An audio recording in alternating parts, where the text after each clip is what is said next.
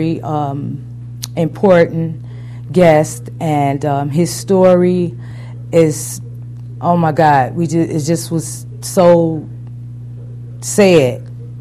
That's the only term that I can actually use today, that it was actually a sad situation. But I want to actually introduce my guest today, Mr. Percy Coleman.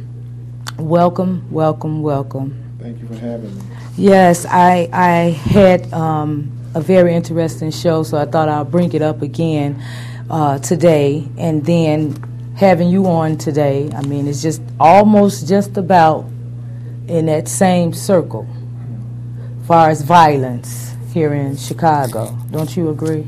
Well, absolutely. And one of the things that this tragic event in our life, my wife, my family's life, losing our son, exactly, 38 years old, never been in trouble, never had any problems, just finished getting his master's degree from Illinois University. He got his bachelor's at Chicago University.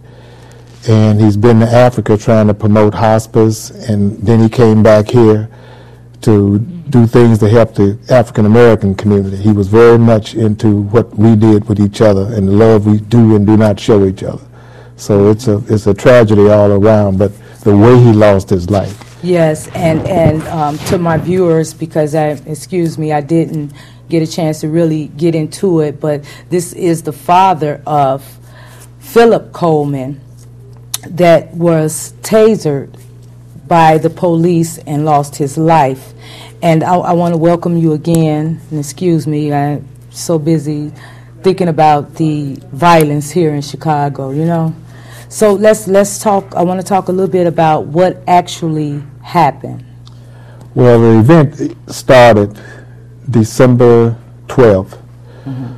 I was just getting off work. I'm a parole supervisor for the state of Illinois. I was just getting off work, and I made it to my neighborhood block. Mm-hmm. And as I was pulling to my normal course, just coming down my street to go to my house, it was blocked off by an ambulance and a police squad car. And at first, I didn't think much about it because I figured one of my neighbors was having some kind of an event at their home. And I went through the alley to get to my home. As I went through the alley, it's a long turnaround block, mm-hmm. and I came up the other side to come up to the front of my house. And as I was going through the alley, I heard somebody hollering and shouting, and I couldn't make out what they were saying. And I drove past a figure that was hovering over a garbage can, mm-hmm. and then I thought, well, maybe somebody's in trouble, so I stopped. I got out the car, and as I got out the car and looked back, I could recognize that the guy hollering at me was my son Philip. Mm-hmm. And I was sort of confused as to what the heck was he doing out there. And I waited till he got up to me, and I saw he didn't have on a coat. It was real cold at night. And I was saying, Philip, what are you doing out here? And before I could say that, he grabbed me, hugged me, and he kissed me. And then I pushed him off sort of and said, Philip, what are you doing out here? What is wrong with you? Mm-hmm. And then he started saying, you're not my dad. Who are you? What are you doing here? What are y'all trying to do to me? And now I'm more confused at his reaction. And before I could say another word to him, he had pushed me back on the car, brushed past me, and he was talking about binding the devil and God, and he was talking about sex. He was all over the place. Mm-hmm. Then I knew something was wrong. I knew something seriously was wrong. And as I was getting back to my car, because I had gotten out the car, mm-hmm. and as I was going back to the car, he kicked at the car and shot at the window. Then I got this cold feeling. I knew something was definitely wrong. So I drove down to where the ambulance was, and I asked the ambulance driver, could he help me get my son to a hospital, because I think he's losing his mind. Mm-hmm.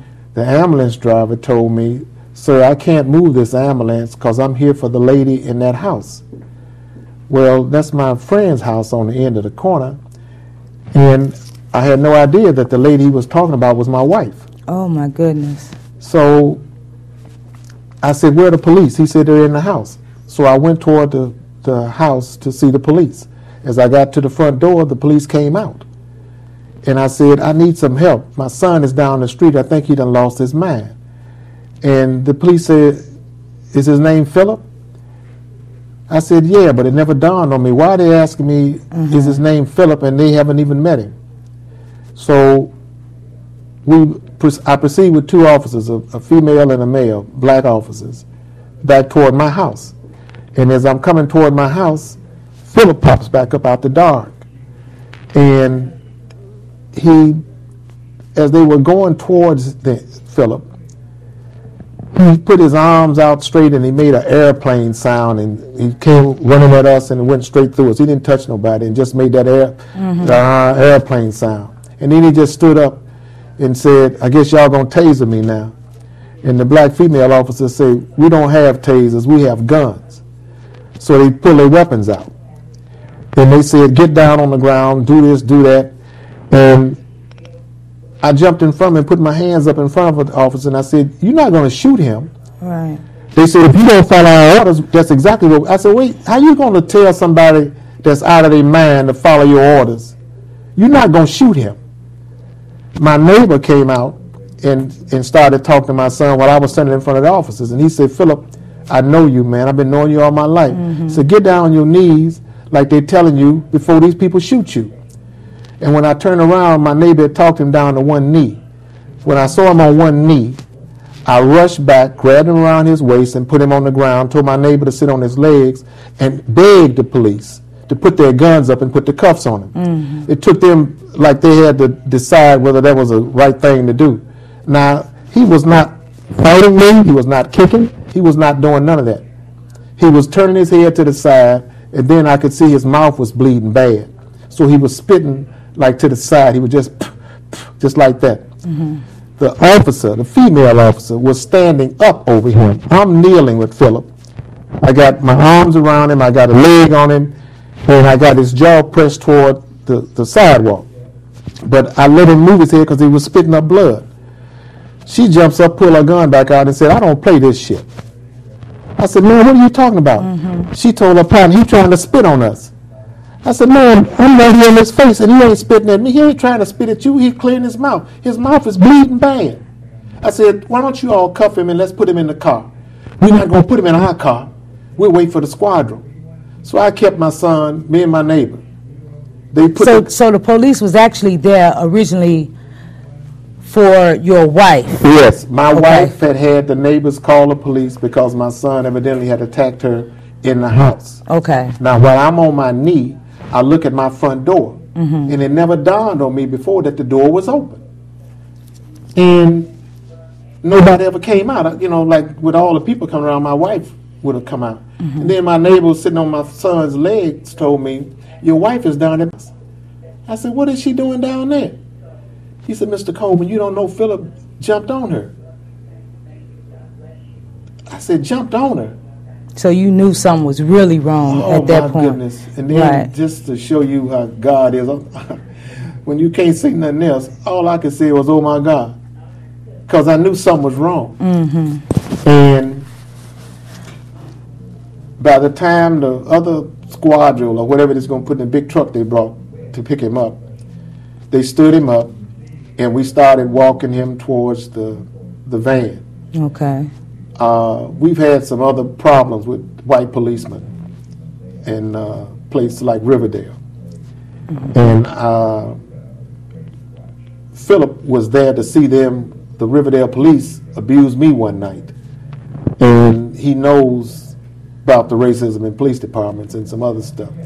So it looks to me like when he got back in his right mind, when he got close to that squadron, he turned and looked at me, and he said, Dad, I'm not going in there. You know how they are. You know how they are. And then dawned on me what he was talking about. Okay. But I was so upset about what might be wrong with my wife, I said, Philip, they had then put cuffs, they had put shackles on his legs and had cuffs on his hand. So at this point, you still don't know what's going on. I You still have no haven't got to idea. my wife yet. Okay. And as he got to the step, he said, I'm not going in there. And he put his leg up, trying to put his leg up to keep him going up. And I cursed. I said, Philip, get your butt on this car because I need to go see what you did to your mother. And then he sort of went limp. And we got up on the first step, and then they just pushed him in. I was okay with that. I turned to the officer, the white supervisor, and I said, my son needs to go to the hospital because he needs something's wrong with him. He needs some kind of help. He said, we don't do hospitals, we do jail. Your son spit on 2 of my officers. So had he actually had any type of problems prior, or Never. had anyone been around to? I mean, I'm still trying to figure out what actually might have ticked him off to. I mean, because you sounding like this is actually something new, something you didn't. This was just something definitely out of the ordinary. It was way out of the ordinary, and a lot of the neighbors, myself, having some law enforcement background, I didn't expect no police courtesy, but I did expect the police to be sensitive to the fact that if somebody lays out in the middle of the sidewalk like my son did and kicking his legs and hollering about binding the devil and God and all this stuff. So I know you were just so confused. You didn't have to have no rocket science to background to know that something was wrong with him. Right. But for the police not to follow protocol, they have general orders that tell them certain things that they have to do, and I know something about that. When someone is injured, bleeding, you don't take them to the lockup because the lockup don't want to have responsibility for it. You take them to the hospital. This man said they don't do hospitals, they do jail, and that's exactly where they took my son. And the last time I saw him alive, they took him to 111th Street. Okay, so let me back up now because I want to go back to your wife. At this point, now they done put him in a police car, so you go back to see what happened. So did your wife explain? I went down to my wife, and when I went in the house, she's a fair-skinned light lady. And I mean, you could see the bruises, and she's crying. And the first word she said to me, did I hurt Philip? That's what she said to me.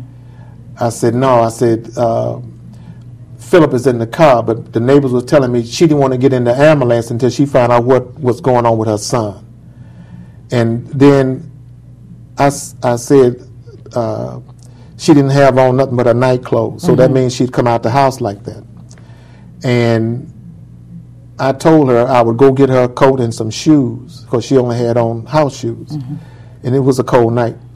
And that I assured her that Philip was getting ready to go to the hospital, and we're going to take her to the hospital because she wouldn't go until she was wrong with her son. So now she's ready to go to the hospital. I go out to the ambulance that was supposed to be waiting on my wife. The 2 cops are sitting in the ambulance. They finna take them to the hospital. I said, what are you talking about? I said, I thought you told me you were here to take the woman in the house. Yeah, but the police have been injured. I got to take them to the hospital. The 2 that was supposed to been spit on. So now my wife is sitting in the house, bruised and bleeding, and they finna she got to wait on another ambulance so that they can take these 2 cops. But did you see something happen other than you all actually holding your son down? No. Was there any type of physical? No physical contact with the police. Because when you went to see about your wife, he was in the van. He was in the squadron, and he was shackled with his legs and his hands. The only thing he can do in one of them wagons is rant, rave, and kick and stuff, but he can't do nothing, and he can't hurt nobody. He's no threat to anybody. So there was a problem also. What threat could he have been to them with both his legs and both his hands and both his legs shackled? So we finally get my wife to the hospital. I go to 2 rooms. She's on a gurney, and right next door they treating the police for their injuries. I didn't see my son spit on anybody. That's just what they were saying. But the bottom line is they never took him to the hospital. He's injured too. They didn't take him to the hospital. So after my wife gets settled at the hospital, they took her to Blue Island. She asked, she can't rest. She don't want them doing nothing to her. She want me to go Did she ever us. actually tell you what happened? Actually, what happened with her and him? She says that he came over to the house that evening because she called him to take some stuff to the mailbox for her. And because we run a business close by, he told he would be over after a little while. So he came over, but she said it was a little different this time. He wanted to talk to her, so they sat down on the couch, and she was talking to him. She's very religious, and he's religious, and they was talking about God and this, that, and the other. And then she said he began to change. He started saying that, who are you? You're not my mother, so-and-so, so-and-so. So she said, well, Philip, I'm going to call your father to come home. And when he told him that's what sent him off. Triggered him. He never wanted me to know anything that was a problem like that. Okay, so prior to this happening, had anything been going on with him that you knew of, No. or to make him? So you had no idea. We had no idea. If he had something to drink, if he was she out had with no somebody. idea. And he sat on that couch, they talked, they prayed, and for like 35, 40 minutes went by. He wasn't exhibiting anything. Then she said he started talking crazy and started acting different. And when she got up, or tried to get up to say she was going to call me, he started holding her. And then when he grabbed her and started holding her, she got nervous.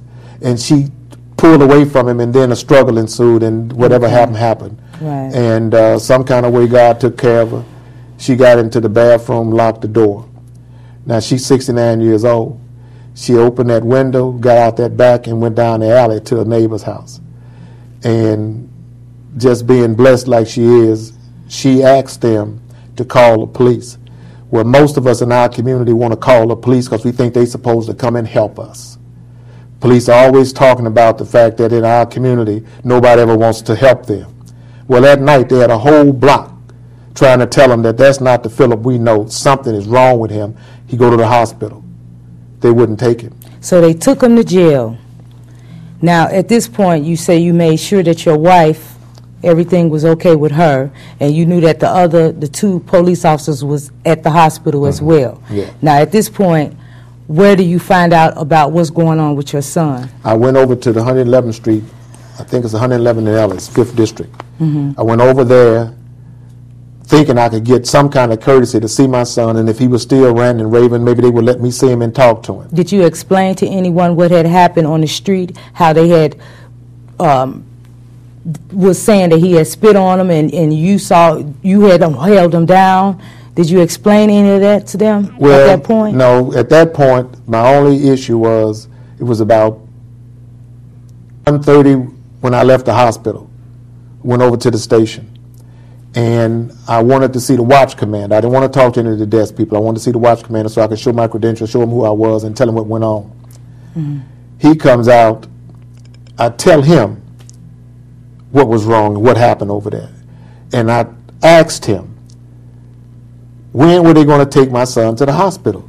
Well, he's calmed down now. He's quiet. I said, but he didn't go to the hospital. He's bleeding. But you haven't seen him yet. No. I said, well, can I pull out my badge? I showed my badge. I said, well, can I at least go back and talk to him? Let me see him. Well, he's calm now. We don't do that. So I got a little loud, and a detective came over and said, Mr. Coleman, why don't you come upstairs and talk to me, because I need to get some information from you. So I had to go upstairs. He said, I'm going to call the state's attorney out and see if the state's attorney would come over here, because I hadn't dawned on me that this could be a domestic, and they were going to charge him with the strongest domestic. And I'm saying, Sergeant, this young man is having a mental problem, a mental breakdown. He needs to be at a hospital. And he said, off the record, we could have handled this differently, but I can't overrule a watch commander. They're not going to let him go to the hospital. the best thing you can do is explain to the state's attorney, see what she can charge him with, and we got the charges down. So they had all these people telling them that this guy something was wrong. Yes, half a block of people was telling the police. Including the man's mother, saying the same thing. Yes. Your wife, she said the same thing, When and they talked to her, refused. yes, they would not listen to any of us. It was, I want to say, I'd love to say it was all race, but it wasn't just race, because there was black police officers out there. And that's the sad part about it. These are folks that grow up around us, live around us, eat around us, go to church around us, and this is the way they treat people in their own community. So at this point now, he's saying that he couldn't switch, he couldn't make no changes. So what else was said to you at that point? I didn't leave that station until almost 3:30 or 3:45. This sergeant, investigator, white state's attorney, we talked for about an hour and a half about what happened out there and the fact that nothing has ever happened like this to my son in his entire life. He's never been arrested. They said that they couldn't tell me what they was going to charge him with, but she understood my passion plea, and she'd take it into consideration. But by all means, they was going to charge him with aggravated battery to a policeman. And see, we have to be concerned about these terms, because aggravated battery means that you physically did something to the police, and what they're saying makes the charge of aggravated battery was that he spit on them. And I told him, I said, they asked me, did y'all see him spit? I said, he never spit at them. So the neighbor was out there with you all as well, right? Yes. Did the neighbor? One person went to the station with me, but they never questioned her. They never said anything to her. They only questioned me. And then after an hour, 2 hours, they told me, the sergeant gave me a card, said, you need to be at 26 in California tomorrow at 12 noon sharp, so that you can speak for your son, get a bail in, and get him over to a hospital. Okay. I said, okay. That was Wednesday morning. Thursday morning, he's telling me this, 4 o'clock in the morning. I get to the... So they still won't let you see him? Won't let me see him. Okay. And I know he has not left that station since he's been there. I get to 26 in California the next day. I'm on time. I'm waiting on the call. I look at I rush in the room. I'm sitting down. They call in case after case, and it's getting late, and still there's no Philip Coleman. So I go back and look at the board, and there's only one Coleman on the board. So then I go find someone in charge and say, my son's Philip Coleman supposed to be here, and you all haven't called his name. The lady came out, looked at the board. She said, Mr. Coleman, if his name is not on this board, he's not here. Right. So then I called back out to the police station. I'm trying to get that sergeant that gave me the car. The desk person said, he's not here. He's off the next 2 days. I said, well, I need to talk to a watch commander. Well, I'm just on the desk. I can't give you a watch commander. I said, well, to find out why my son, Philip Coleman, who was supposed to be at 26 in California today, is not here. Well, he's still in the back. They're doing some review of some fingerprints or something on him. So I called my neighbor, a friend of my son, and asked him to go over to 111th Street till I got there to find out what was going on with my son. They told Mr. Harris that my son was in the back of the police station. They were still running some preliminary investigative things on him. But if he would go to Harrison Street Friday morning, his bail would be set and he would be over to Friday morning at the Harrison Street station. So he called and told me that. I said, Dennis, don't leave there. They spent me today having me down at 26 in California. Now they say he's at the station. I'm coming out there to see him. I don't know if I have to get a lawyer or a politician or somebody, but I'm coming out there to see him. I get out there, it's almost 2:30. Dennis come to the door and meet me. He said, they say he's still back there, but they busy. So I'll go to the desk. I want to talk to the watch commander. This young lady tells me that the watch commander's in a meeting, and I don't know how long it's to be, but you can come back later. I said, I'm not leaving, and I want to see my son, And you need to tell the watch commander, either he'll tell me why I can't see my son, or I'll go get somebody in here with authority to come in here, whether it's a politician or a lawyer. But somebody gonna see my son today. The white guy comes out, he tells me, what's your name? And look at my credentials, look at my badge and all this stuff. And he said, well, I said, why wasn't my son at 26 in California? He said, well, the truth is your son was not cooperating today and he was combative. So we couldn't bring him down at 26 in California. Now this is at 2:30. I said, well, then I want to see my son. Because this cop told me he was in the back. I said, I want to see my son. Well, he'll be at Harrison Street tomorrow. I said, I don't want to get spent again about where you're going to be. Now, are you in command or not? Well, I'm not I said, I want to speak to the person in command.